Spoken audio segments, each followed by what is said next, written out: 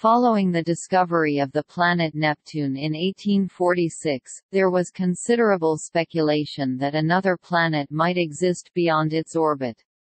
The search began in the mid-19th century and continued at the start of the 20th, with Percival Lowell's quest for Planet X. Lowell proposed the Planet X hypothesis to explain apparent discrepancies in the orbits of the giant planets, particularly Uranus and Neptune, speculating that the gravity of a large unseen ninth planet could have perturbed Uranus enough to account for the irregularities. Clyde Tombaugh's discovery of Pluto in 1930 appeared to validate Lowell's hypothesis, and Pluto was officially named the ninth planet.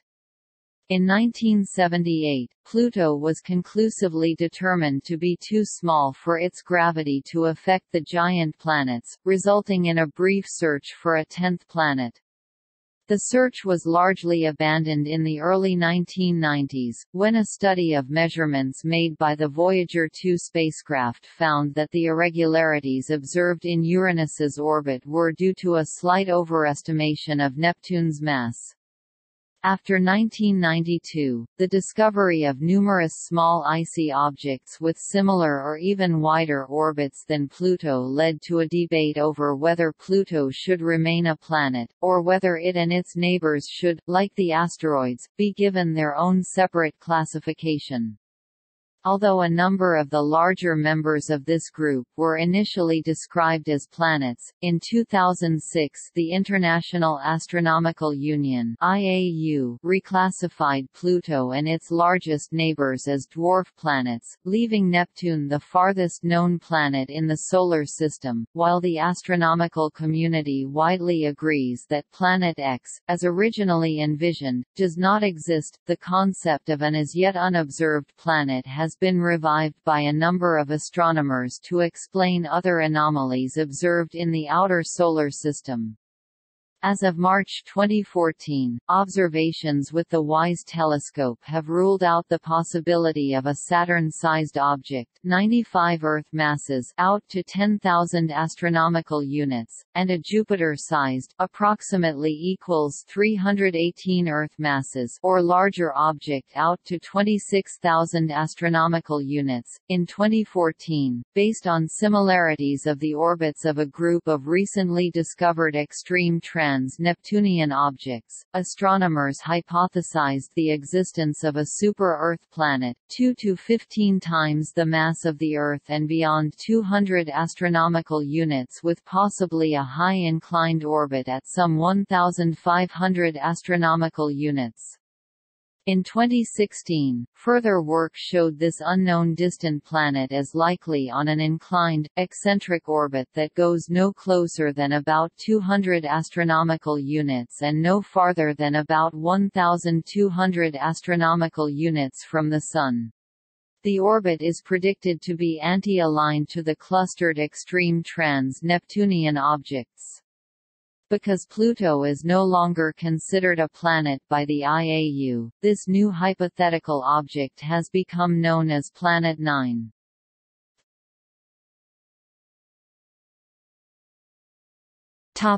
Early speculation. In the 1840s, the French mathematician Urbain Le Verrier used Newtonian mechanics to analyze perturbations in the orbit of Uranus, and hypothesized that they were caused by the gravitational pull of a yet undiscovered planet. Le Verrier predicted the position of this new planet and sent his calculations to German astronomer Johann Gottfried Galle. On 23 September 1846, the night following his receipt of the letter, Galle and his student Heinrich de Rest discovered Neptune, exactly where Le Verrier had predicted. There remained some slight discrepancies in the giant planet's orbits. These were taken to indicate the existence of yet another planet orbiting beyond Neptune. Even before Neptune's discovery, some speculated that one planet alone was not enough to explain the discrepancy. On 17 November 1834, the British amateur astronomer the Reverend Thomas John Hussey reported a conversation he had had with French astronomer Alexis Bouvard to George Biddle Airy, the British Astronomer Royal. Hussey reported that when he suggested to Bouvard that the unusual motion of Uranus might be due to the gravitational influence of an undiscovered planet, Bouvard replied that the idea had occurred to him, and that he had corresponded with Peter Andreas Hansen, director of the Seeberg Observatory in Gotha, about the subject. Hansen's opinion was that a single body could not adequately explain the motion of Uranus, and postulated that two planets lay beyond Uranus. In 1848, Jacques Babinet raised an objection to Leverrier's calculations, claiming that Neptune's observed mass was smaller and its orbit larger than Leverrier had initially predicted. He postulated, based largely on simple subtraction from Leverrier's calculations, that another planet of roughly 12 Earth masses, which he named Hyperion, must exist beyond Neptune. Leverrier denounced Babinet's hypothesis, saying, "There is absolutely nothing by which one could determine the position of another planet, barring hypotheses in which imagination played too large a part."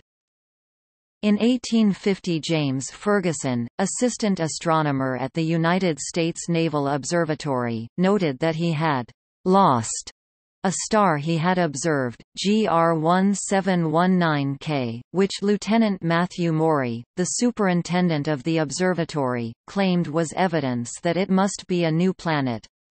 Subsequent searches failed to recover the «planet» in a different position, and in 1878, C. H. F. Peters, director of the Hamilton College Observatory in New York, showed that the star had not in fact vanished, and that the previous results had been due to human error. In 1879, Camille Flammarion noted that the comets 1862-3 and 1889-3 had aphelia of 47 and 49 astronomical units, respectively, suggesting that they might mark the orbital radius of an unknown planet that had dragged them into an elliptical orbit. Astronomer George Forbes concluded on the basis of this evidence that two planets must exist beyond Neptune. He calculated, based on the fact that 4 comets possessed aphelia at around 100 astronomical units and a further 6 with aphelia clustered at around 300 astronomical units, the orbital elements of a pair of hypothetical trans-Neptunian planets. These elements concorded suggestively with those made independently by another astronomer named David Peck Todd, suggesting to many that they might be valid. However, skeptics argued that the orbits of the comets involved were still too uncertain to produce meaningful results.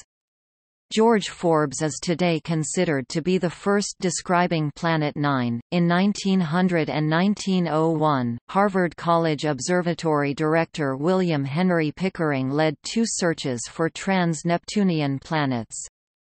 The first was begun by Danish astronomer Hans Emil Lau who, after studying the data on the orbit of Uranus from 1690 to 1895, concluded that one trans-Neptunian planet alone could not account for the discrepancies in its orbit, and postulated the position of 2 planets he believed were responsible. The second was launched when Gabriel Dallet suggested that a single trans-Neptunian planet lying at 47 astronomical units could account for the motion of Uranus. Pickering agreed to examine plates for any suspected planets. In neither case were any found. In 1909, Thomas Jefferson Jackson C., an astronomer with a reputation as an egocentric contrarian, opined that there is certainly 1, most likely 2 and possibly 3 planets beyond Neptune, tentatively naming the first planet Oceanus. He placed their respective distances at 42, 56 and 72 astronomical units from the Sun. He gave no indication as to how he determined their existence, and no known searches were mounted to locate them. In 1911, Indian astronomer Venkatesh P. Kedakar suggested the existence of two trans-Neptunian planets, which he named Brahma and Vishnu, by reworking the patterns observed by Pierre-Simon Laplace in the planetary satellites of Jupiter and applying them to the outer planets. The three inner Galilean moons of Jupiter, Io, Europa and Ganymede, are locked in a complicated 1-2-4 resonance called a Laplace resonance. Kedakar suggested that Uranus, Neptune and his hypothetical trans-Neptunian planets were locked in Laplace-like resonances. His calculations predicted a mean distance for Brahma of 38.95 astronomical units and an orbital period of 242.28 Earth years, 3 to 4 resonance with Neptune. When Pluto was discovered 19 years later, its mean distance of 39.48 astronomical units and orbital period of 248 Earth years were close to Kedakar's prediction. Pluto in fact has a 2 to 3 resonance with Neptune. Kedakar made no predictions for the orbital elements other than mean distance and period. It is not clear how Kedakar arrived at these figures, and his second planet, Vishnu, was never located.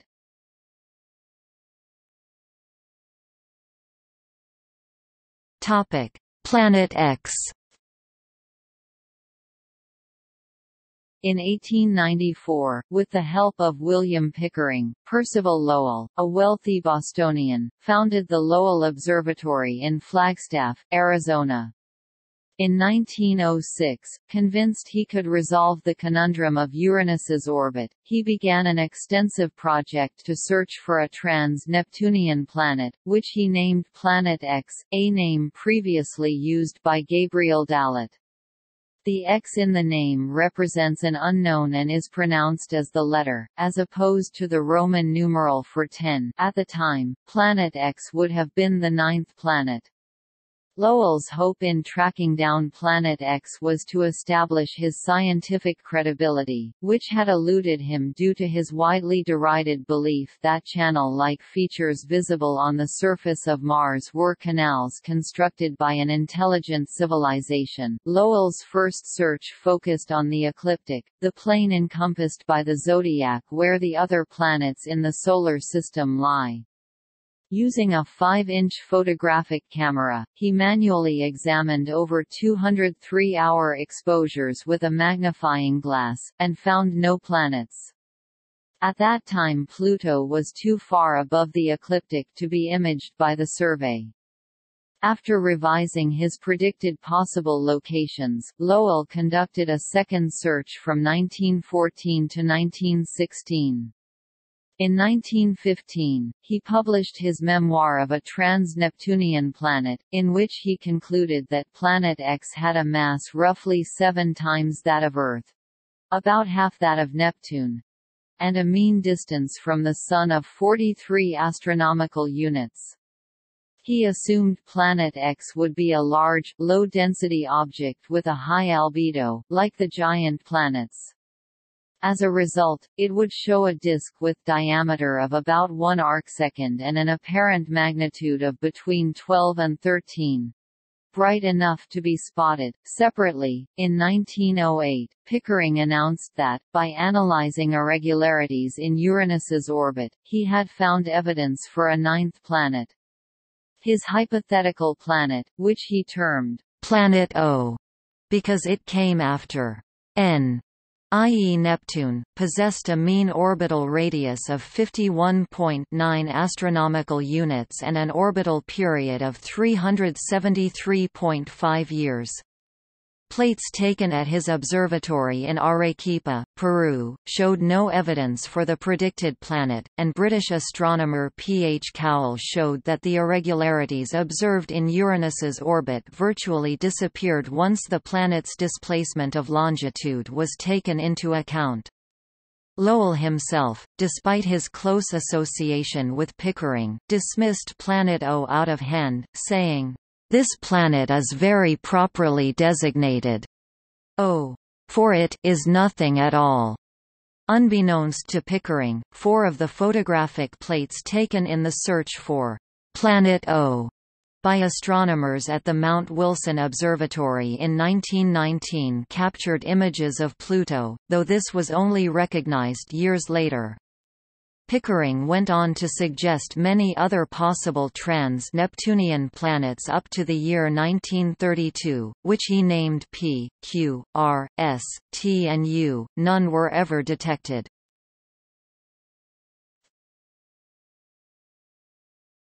Topic: Discovery of Pluto.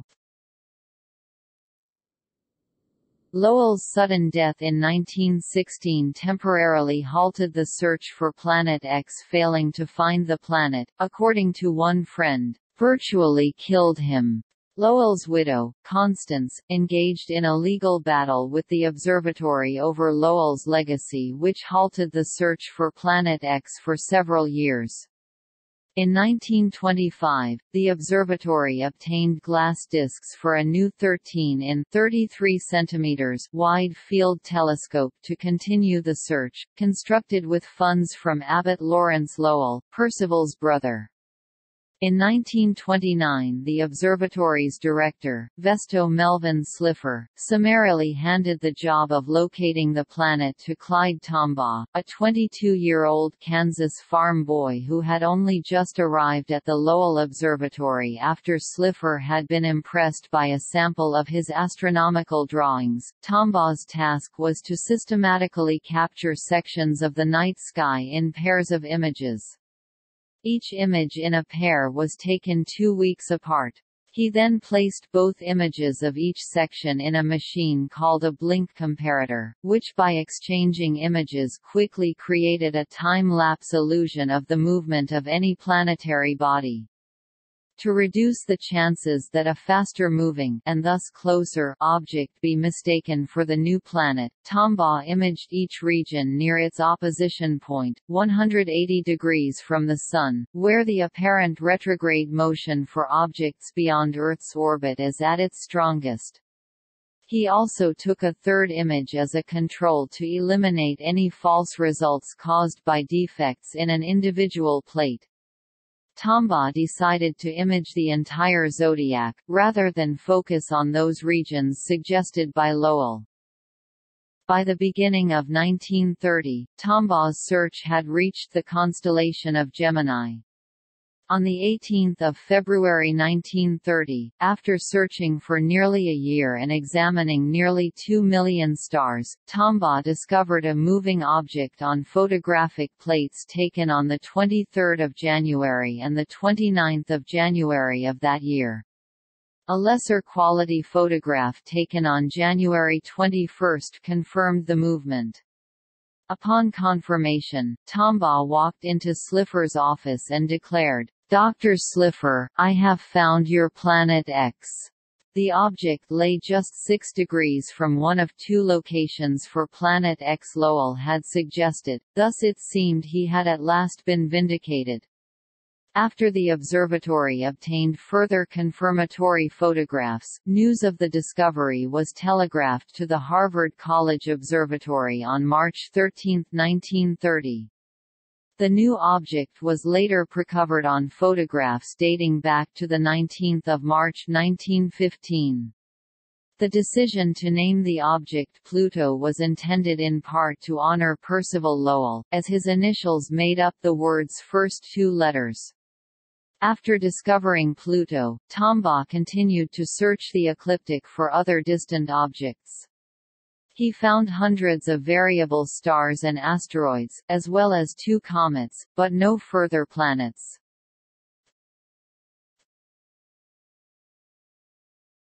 Topic: Pluto loses Planet X title. To the observatory's disappointment and surprise, Pluto showed no visible disk. It appeared as a point, no different from a star, and, at only 15th magnitude, was 6 times dimmer than Lowell had predicted, which meant it was either very small, or very dark.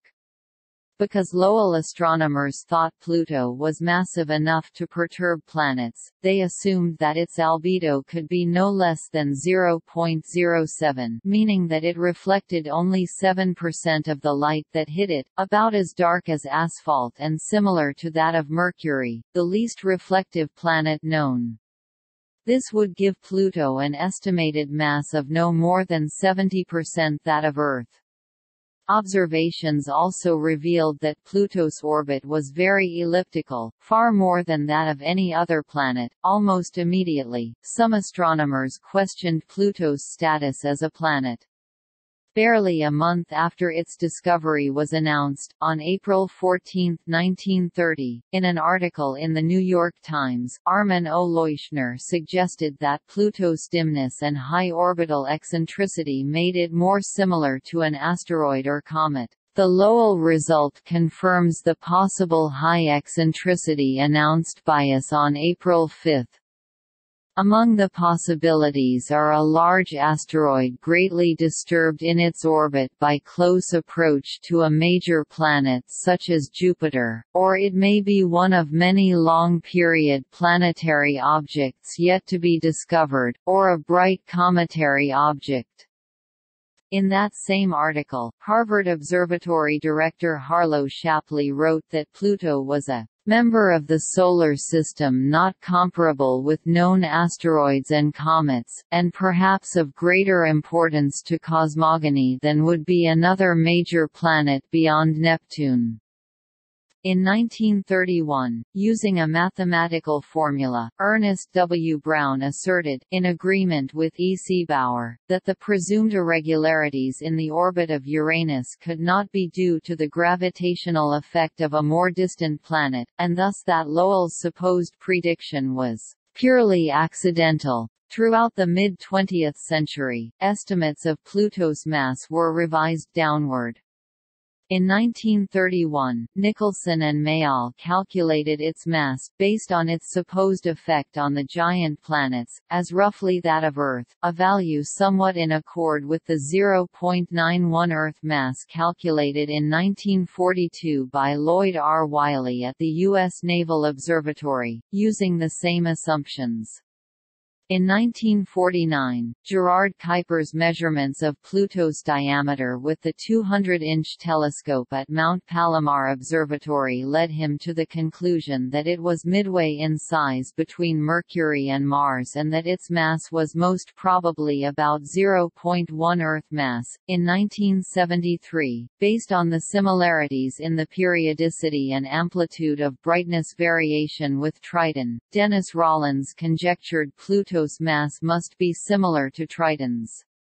In retrospect, the conjecture turns out to have been correct. It had been argued by astronomers Walter Baade and E. C. Bauer as early as 1934. However, because Triton's mass was then believed to be roughly 2.5% of the Earth-Moon system, more than 10 times its actual value, Rollins's determination for Pluto's mass was similarly incorrect. It was nonetheless a meager enough value for him to conclude Pluto was not Planet X. In 1976, Dale Cruikshank, Carl Pilcher, and David Morrison of the University of Hawaii, analyzed spectra from Pluto's surface and determined that it must contain methane ice, which is highly reflective. This meant that Pluto, far from being dark, was in fact exceptionally bright, and thus was probably no more than 1/100th Earth mass. Pluto's size was finally determined conclusively in 1978, when American astronomer James W. Christie discovered its moon Charon. This enabled him, together with Robert Sutton Harrington of the U.S. Naval Observatory, to measure the mass of the Pluto-Charon system directly by observing the Moon's orbital motion around Pluto. They determined Pluto's mass to be 1.31 times 1022 kilograms, roughly 1/500th that of Earth or 1/6 that of the Moon, and far too small to account for the observed discrepancies in the orbits of the outer planets. Lowell's prediction had been a coincidence. If there was a planet X, it was not Pluto.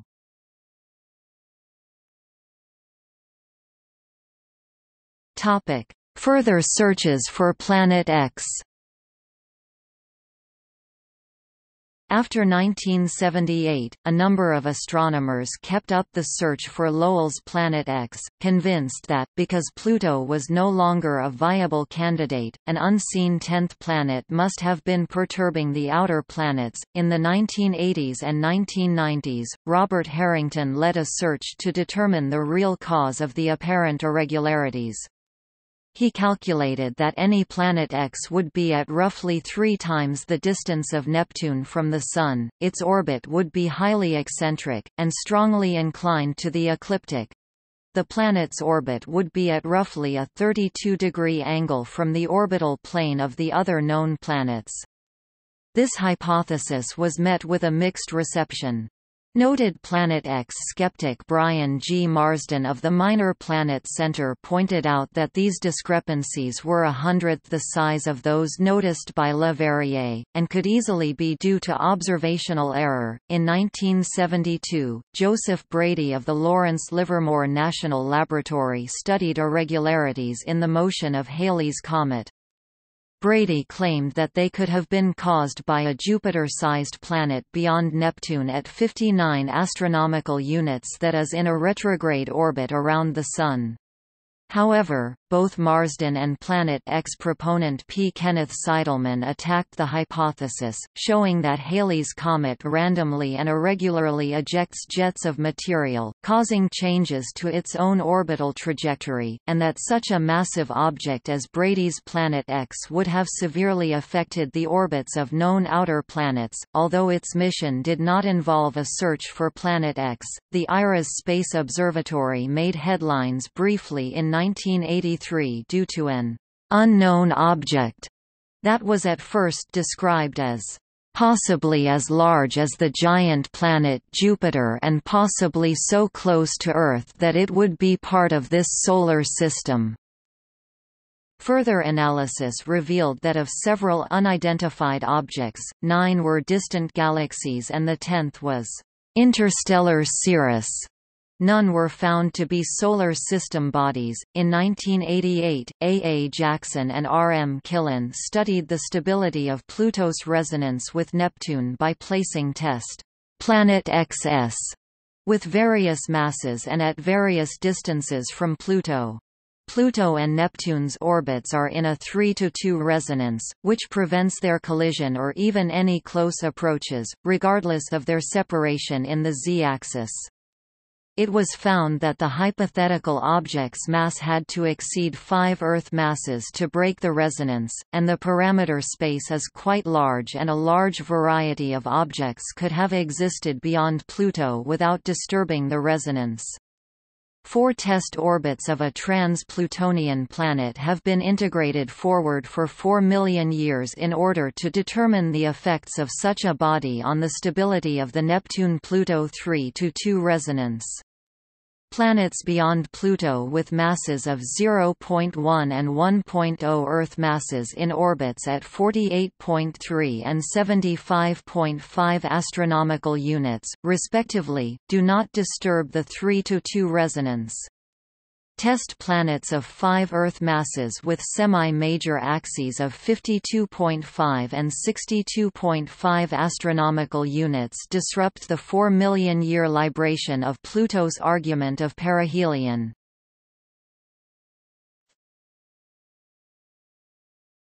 Topic: Planet X disproved. Harrington died in January 1993, without having found Planet X 6 months before. E. Miles Standish had used data from Voyager 2's 1989 flyby of Neptune, which had revised the planet's total mass downward by 0.5%, an amount comparable to the mass of Mars, to recalculate its gravitational effect on Uranus. When Neptune's newly determined mass was used in the Jet Propulsion Laboratory Developmental Ephemeris (JPLDA), the supposed discrepancies in the Uranian orbit, and with them the need for a Planet X, vanished. There are no discrepancies in the trajectories of any space probes such as Pioneer 10, Pioneer 11, Voyager 1, and Voyager 2 that can be attributed to the gravitational pull of a large undiscovered object in the outer solar system. Today, most astronomers agree that Planet X, as Lowell defined it, does not exist.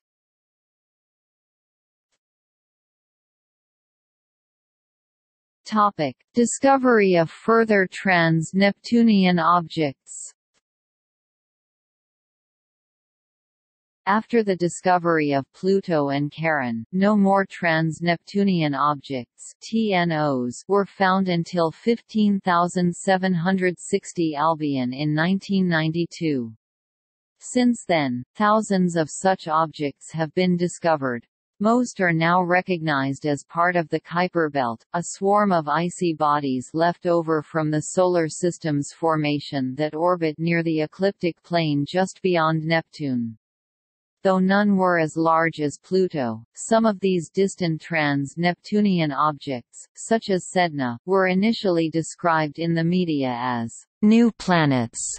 In 2005, astronomer Mike Brown and his team announced the discovery of 2003 UB313, later named Eris after the Greek goddess of discord and strife, a trans-Neptunian object then thought to be just barely larger than Pluto.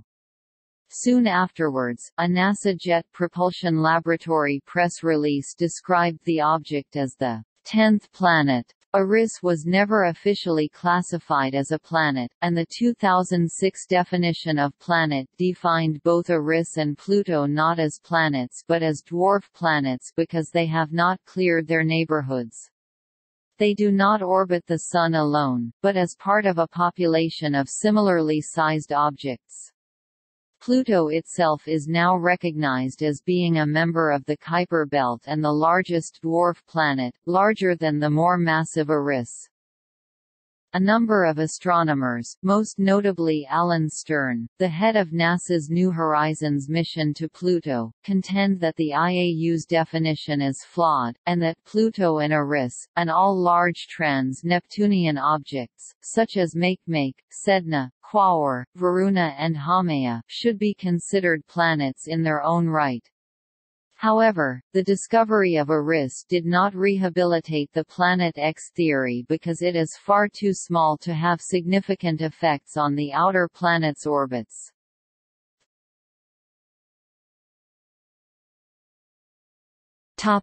Subsequently proposed trans-Neptunian planets. Although most astronomers accept that Lowell's Planet X does not exist, a number have revived the idea that a large unseen planet could create observable gravitational effects in the outer solar system.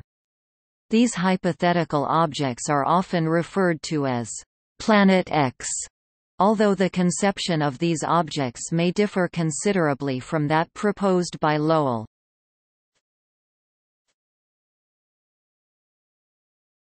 Topic: Orbits of distant objects.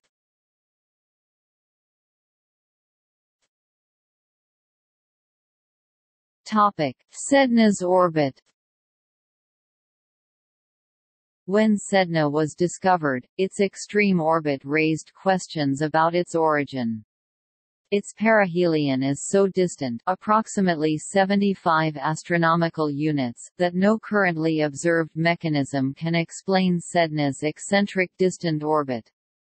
It is too far from the planets to have been affected by the gravity of Neptune or the other giant planets and too bound to the Sun to be affected by outside forces such as the galactic tides. Hypotheses to explain its orbit include that it was affected by a passing star, that it was captured from another planetary system, or that it was tugged into its current position by a trans-Neptunian planet. The most obvious solution to determining Sedna's peculiar orbit would be to locate a number of objects in a similar region, whose various orbital configurations would provide an indication as to their history. If Sedna had been pulled into its orbit by a trans-Neptunian planet, any other objects found in its region would have a similar perihelion to Sedna, around 80 astronomical units.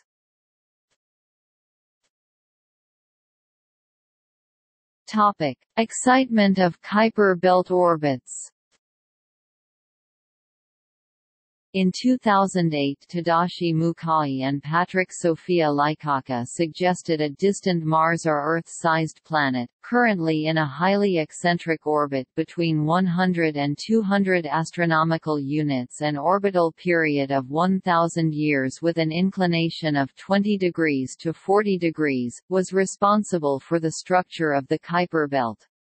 They proposed that the perturbations of this planet excited the eccentricities and inclinations of the trans-Neptunian objects, truncated the planetesimal disk at 48 astronomical units, and detached the orbits of objects like Sedna from Neptune.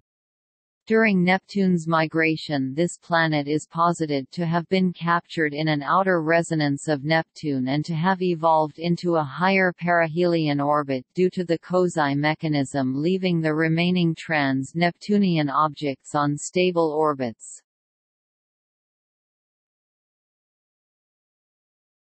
Topic: Elongated orbits of group of Kuiper belt objects. In 2012, Rodney Gomes modeled the orbits of 92 Kuiper belt objects and found that 6 of those orbits were far more elongated than the model predicted. He concluded that the simplest explanation was the gravitational pull of a distant planetary companion, such as a Neptune-sized object at 1,500 astronomical units. This Neptune-sized object would cause the perihelia of objects with semi-major axes greater than 300 astronomical units to oscillate, delivering them into planet-crossing orbits like those of 308933, 2006 SQ372 and 87269, 2000 or detached orbits like Sedna's.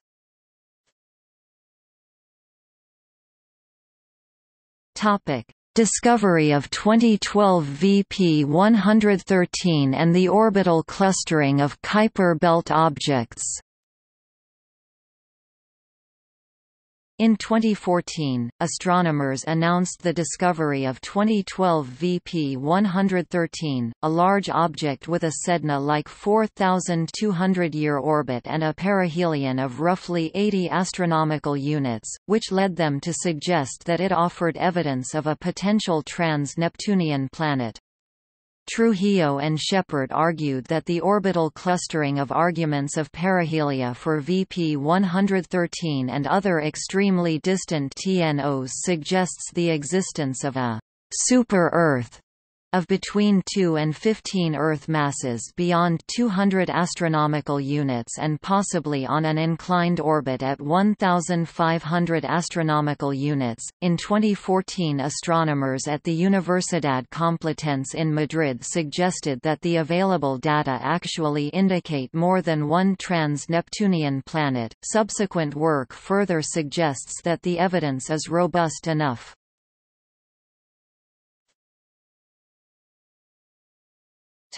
Further analysis and Planet 9 hypothesis. On January 20, 2016, Brown and Konstantin Batygin published an article corroborating Trujillo and Shepard's initial findings, proposing a super-Earth, dubbed Planet 9, based on a statistical clustering of the arguments of perihelia noted before near zero and also ascending nodes near 113 degrees of 6 distant trans-Neptunian objects. They estimated it to be 10 times the mass of Earth, about 60% the mass of Neptune, with a semi-major axis of approximately 400 to 1,500 astronomical units.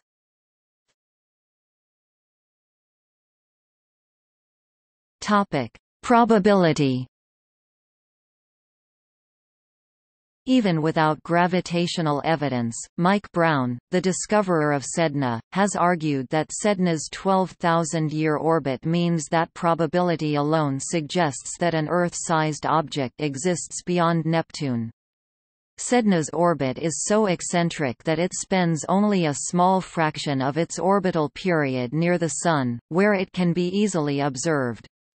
This means that unless its discovery was a freak accident, there is probably a substantial population of objects roughly Sedna's diameter yet to be observed in its orbital region. Mike Brown noted that, "Sedna is about 3/4 the size of Pluto. If there are 60 objects 3/4 the size of Pluto out there, then there are probably 40 objects the size of Pluto. If there are 40 objects the size of Pluto, then there are probably 10 that are twice the size of Pluto.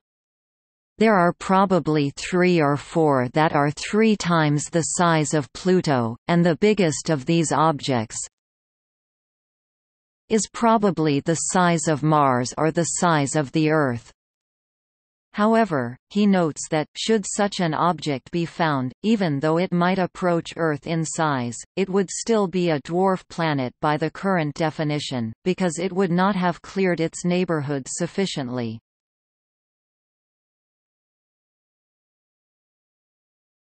Kuiper cliff. Additionally, speculation of a possible trans-Neptunian planet has revolved around the so-called Kuiper cliff. The Kuiper belt terminates suddenly at a distance of 48 astronomical units from the Sun.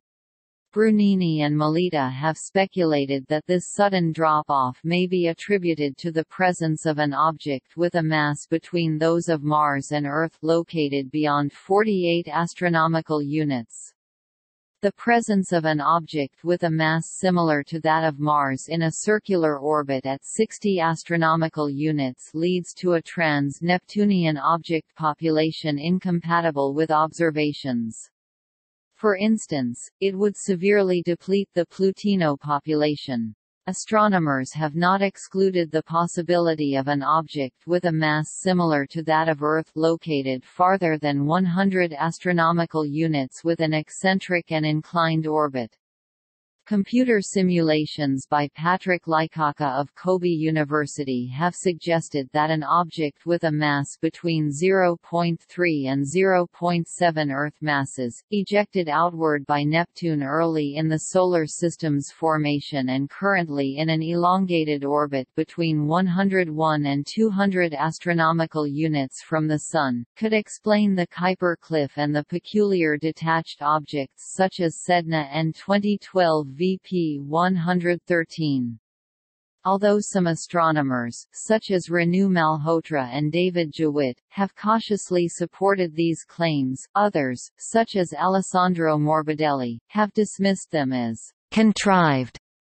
In 2017, Malhotra and Kat Volk argued that an unexpected variance in inclination for KBOs farther than the cliff at 50 astronomical units provided evidence of a possible Mars-sized planet residing at the edge of the Solar System.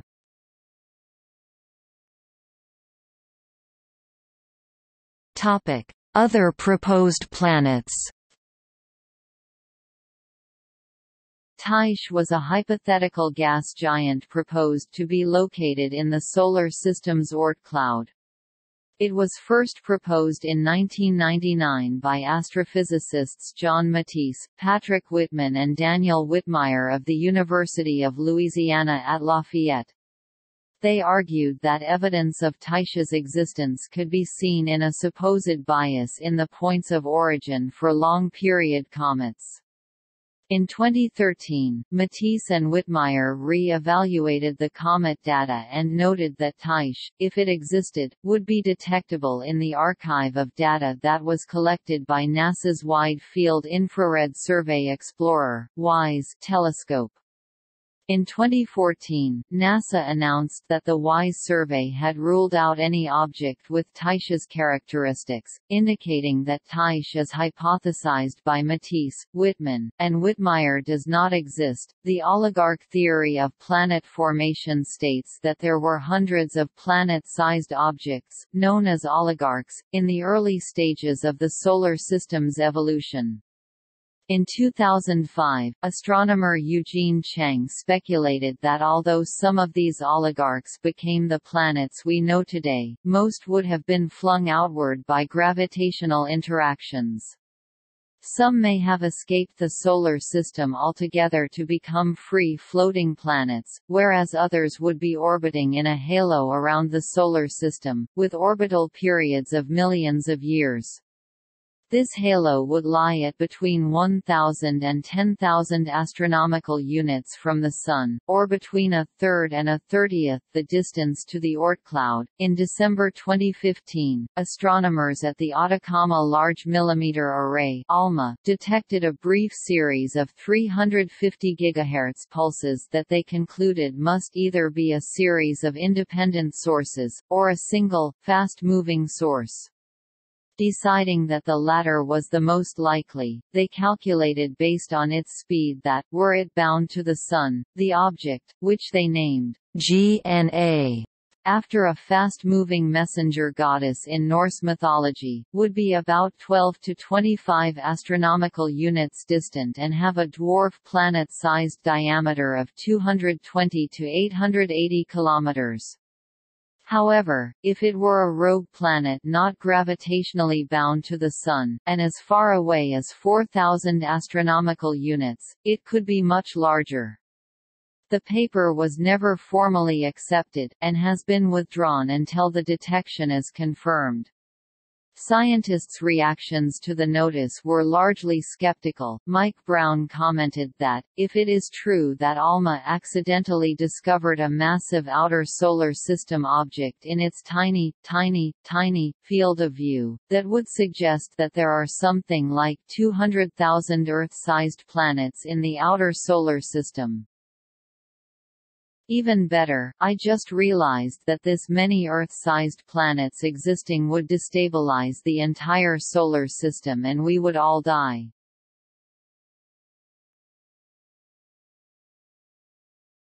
Topic: Constraints on additional planets.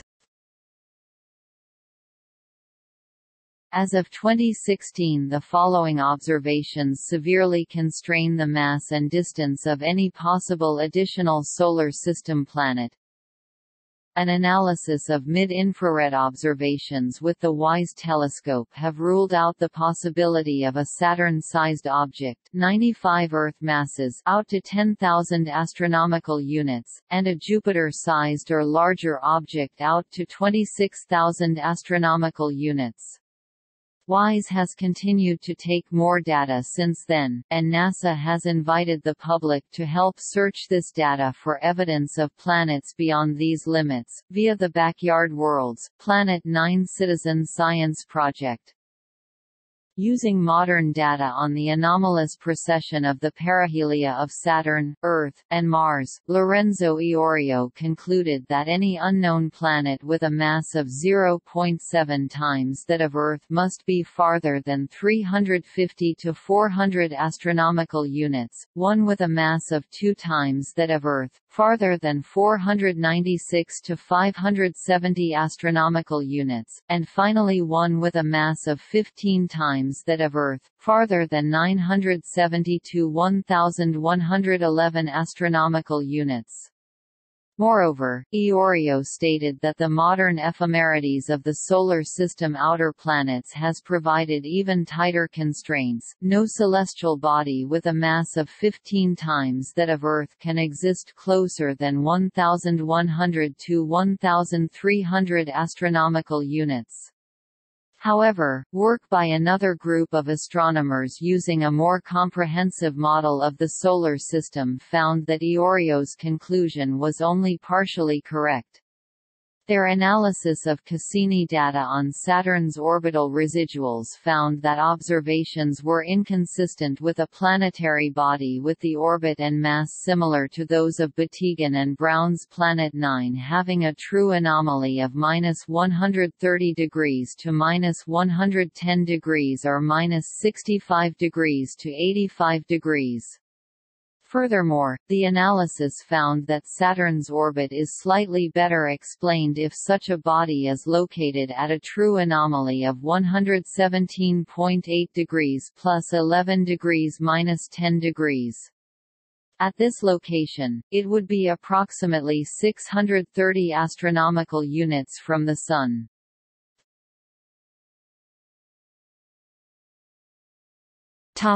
See also: Fictional planets of the Solar System, List of hypothetical Solar System objects.